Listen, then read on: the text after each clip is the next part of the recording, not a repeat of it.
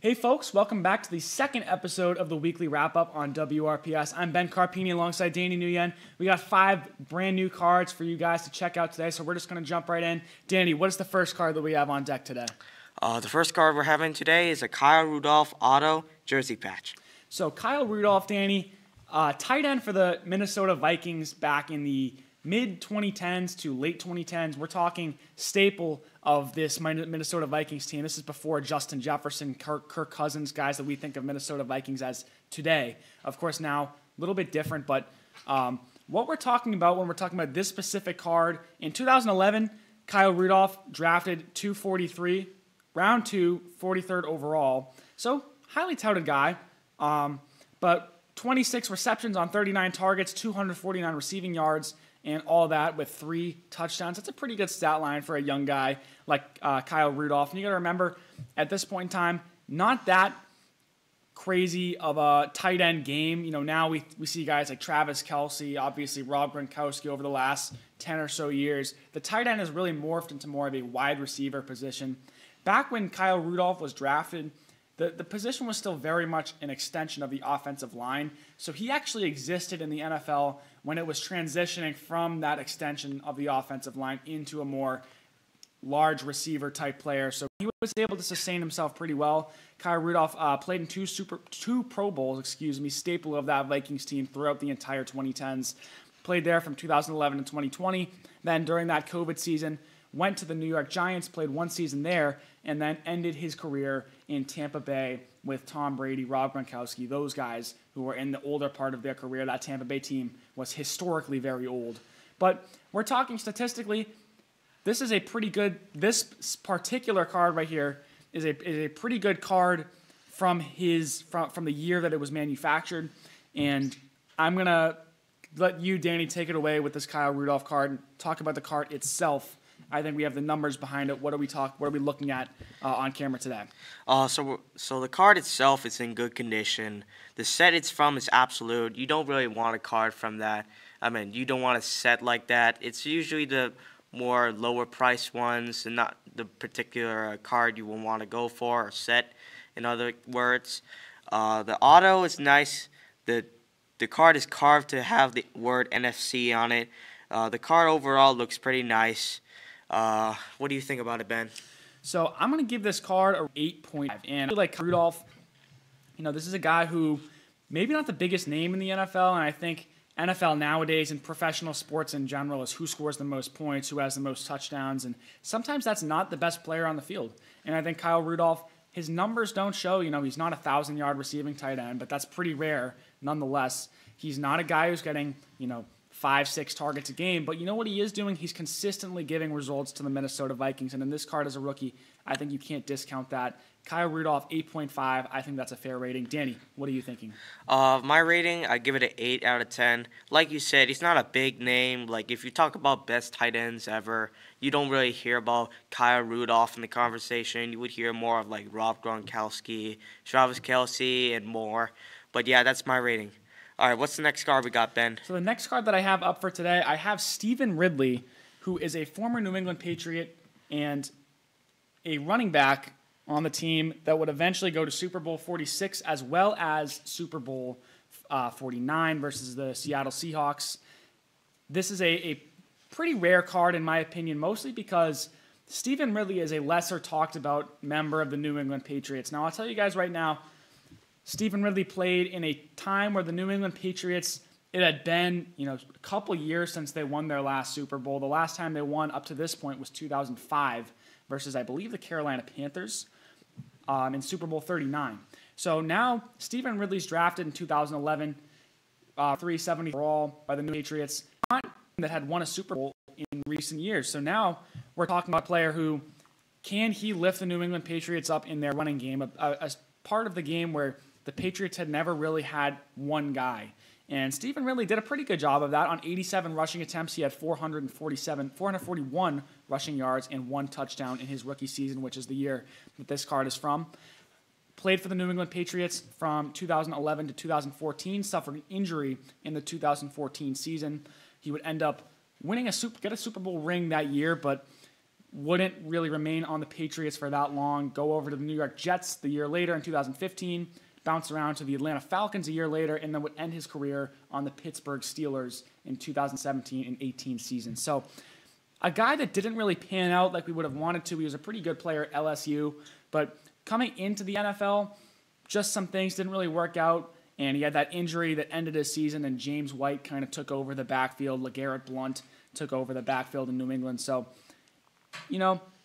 we've seen cooler guys, but this Stephen Ridley card I think is unique in the sense that I don't see a lot of Stephen Ridley anymore, and I think that's why I like this card a lot. But Danny, what are we looking at today card-wise?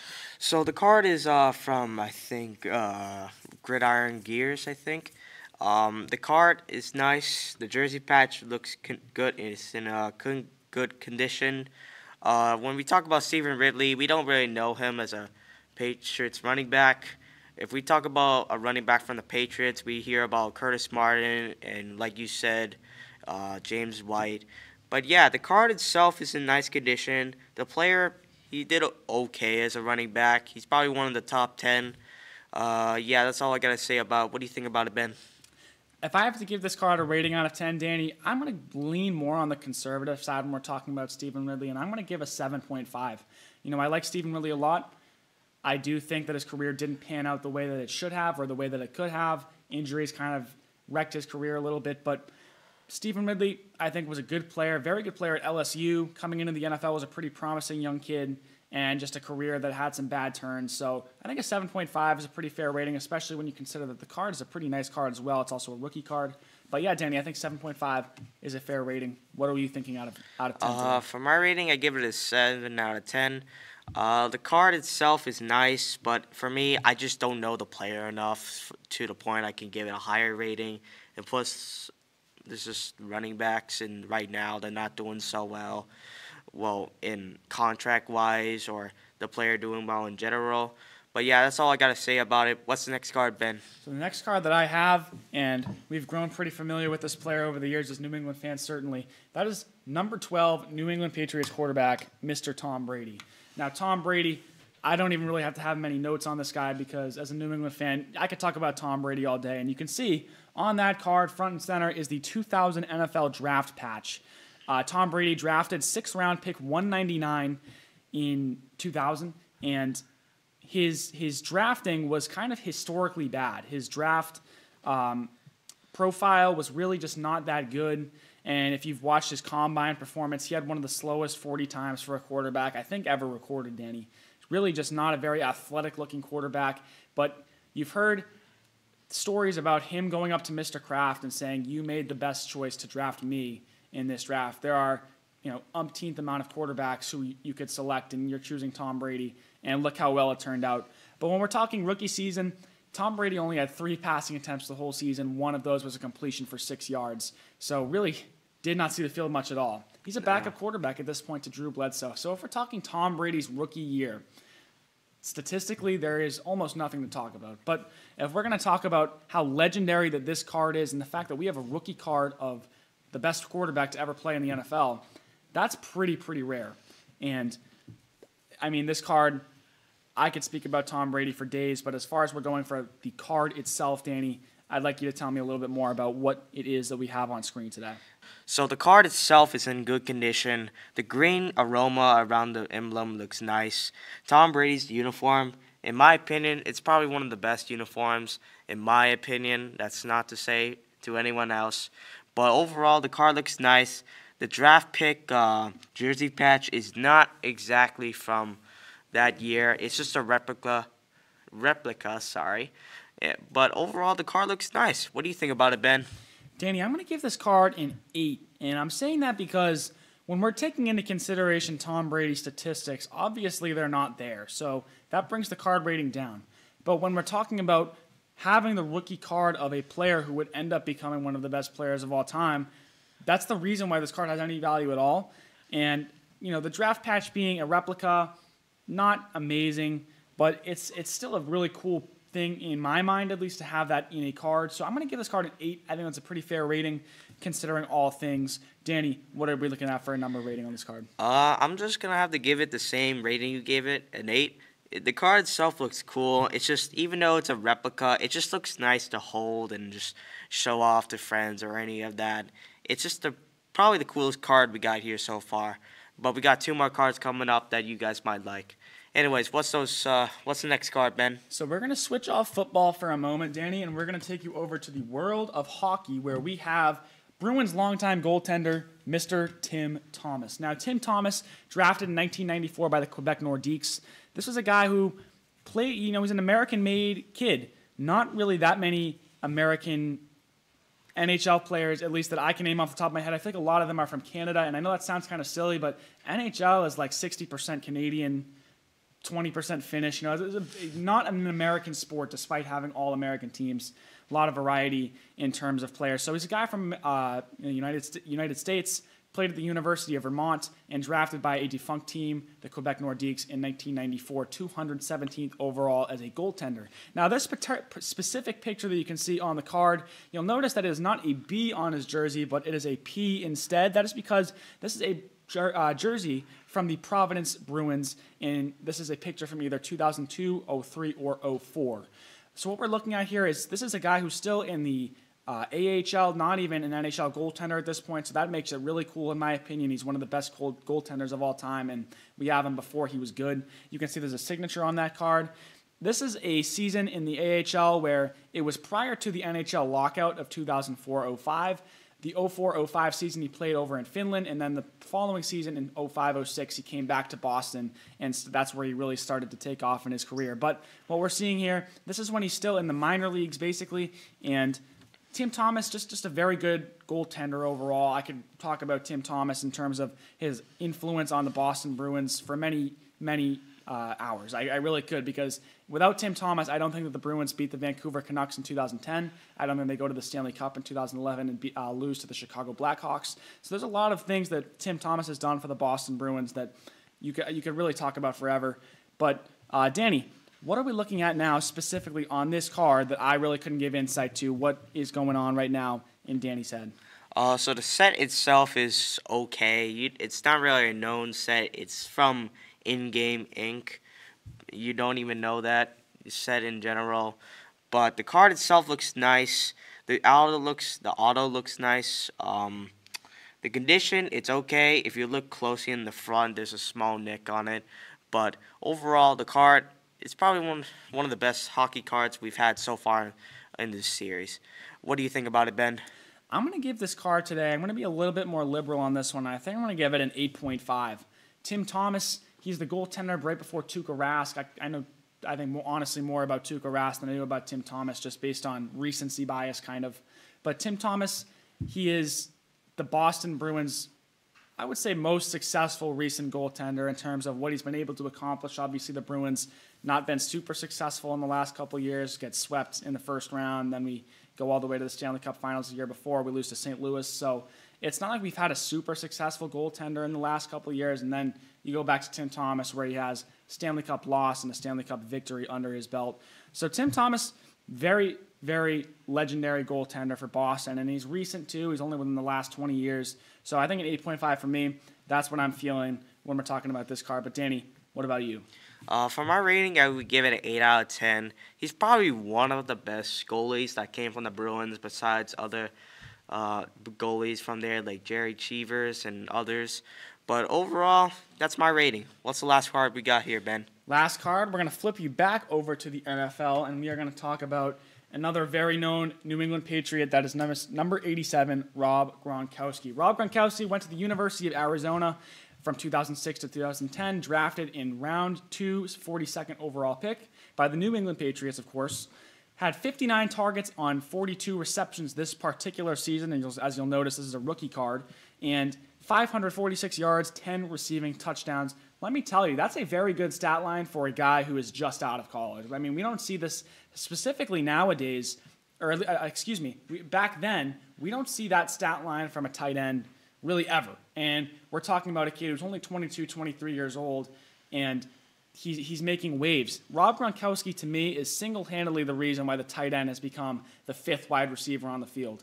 And you see guys like Travis Kelce and George Kittle and all these other guys who are I think honestly modeling their play after Rob Gronkowski, because he is the primary example of what you want to be as a tight end in the NFL. And when you're seeing a 23-year-old guy basically change the game for the NFL tight end and come in his rookie season and have almost 600 receiving yards, 10 receiving touchdowns, and that many only on that many targets, that's a very impressive statistic. But Rob Gronkowski, 2010 through 2018, played for the New England Patriots, had 3 Super Bowl victories in that time period between 49 versus the Seahawks, Super Bowl 51, where he actually didn't play. It was Martellus Bennett who played in his stead. He was injured for that game.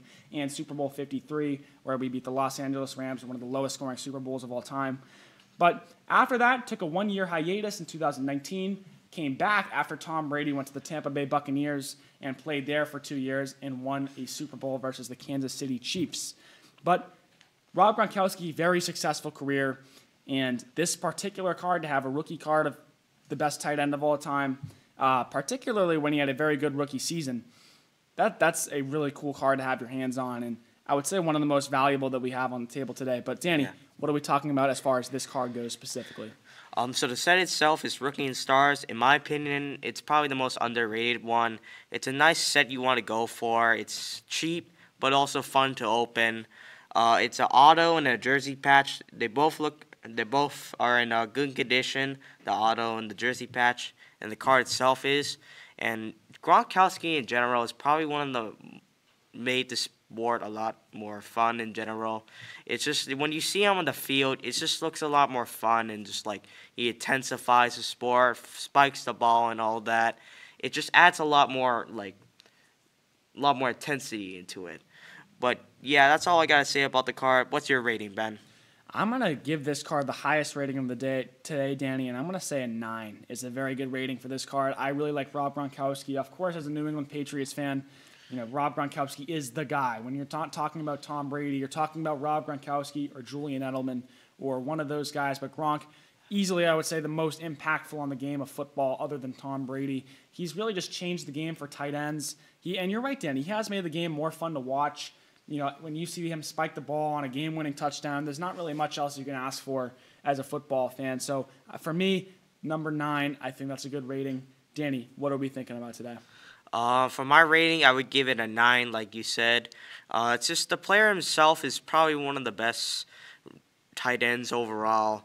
He beats players like Antonio Gates, Tony Gonzalez, and Travis Kelce. It's just he beats them in yards, touchdowns, and just coolness in general, because the way he plays in the field is just amazing. But yeah, that's all we have for today. What's your rating for the cards we had so far? So if we're going to take all these cards and bundle them into one big rating, today was a pretty impressive group. I think this Rob Gronkowski card for me was my favorite personally, but I'm going to have to go ahead and say that in summation, I'm going to say today was a solid 8, and that's just because we have some, I think, less popular people today. Stephen Ridley's a lesser-known guy. Kyle Rudolph, as good as he was, not a huge name, but we also have guys like Tim Thomas. We have Tom Brady, Rob Gronkowski, so those are some obvious huge victories in terms of boosting the score value. But to me, an 8, I think, is the best way to sum up all these cards in general. Danny, what are we thinking today if we had to put them all into one number? For my rating, I would give it a 7.5 out of 10. Like you said, we didn't have a lot of popular players in general, but we did have some that were pretty much probably the most famous. But yeah, that's my rating for today. Well, I think this was a pretty successful episode today, Danny. I had a lot of fun. We had some really good cards today. I hope you guys enjoyed them. I had a lot of fun talking about them. But again, this is the weekly wrap-up. This is the second episode that we've done. I'm Ben Carpine alongside Danny Nguyen. We had a lot of fun doing this episode today. Thank you, and don't forget to check out the next one. Have a great rest of your day.